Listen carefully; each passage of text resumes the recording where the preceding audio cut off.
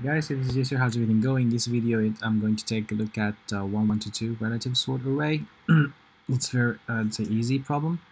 We're given two arrays.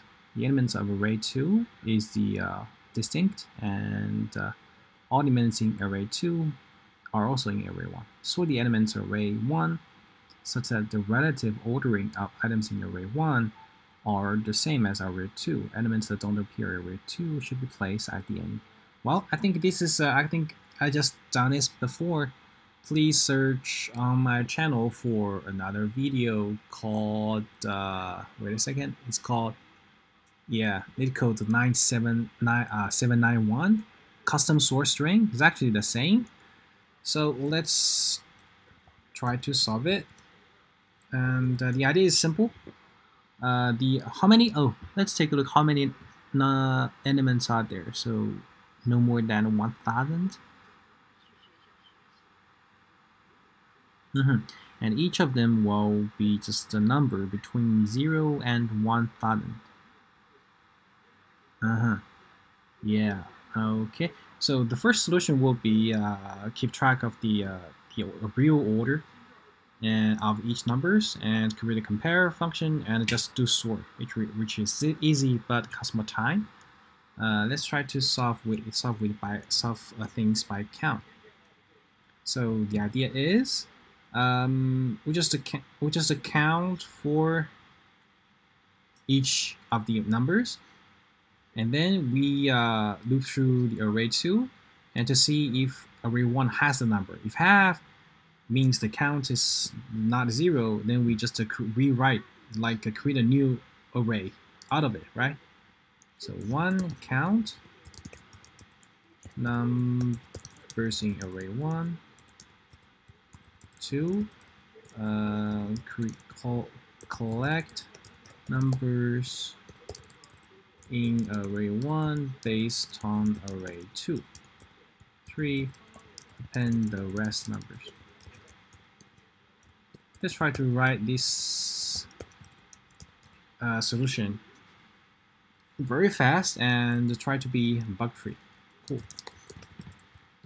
We use a map to keep track of the account.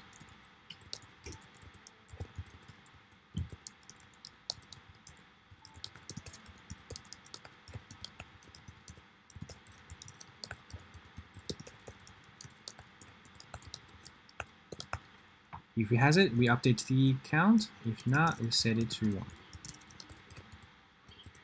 Yeah, and then we'll collect the result, right? So this is a result.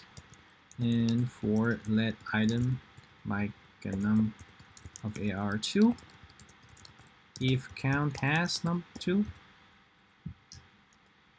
if the number is in array 1, then we will push them into array, right? But with the count, so let amount equals count to get num, while amount should stop at 1. So bigger than 0, then result push the num, right? And the amount will be decremented. Yes. That's it. This is a new result, and the rest numbers should be placed. Rest numbers should be placed at the end of ARR1 in ascending order.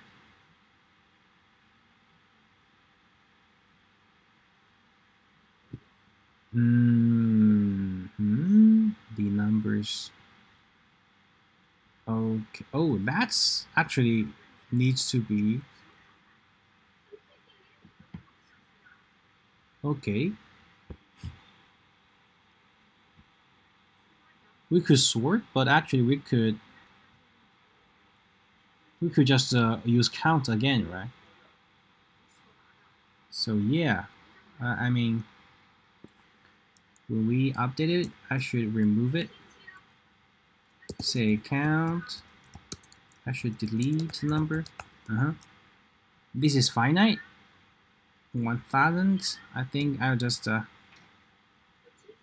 create a new for loop, which is for let I equals 0, I smaller than 1000, I plus plus. Okay, make num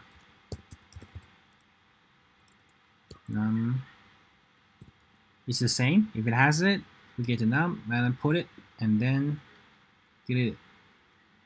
Yeah, and then finally we return the result, right? Try run our code. Pretty great. Let's submit. Yeah, that's it. So hope it helps. See you next time. Bye bye.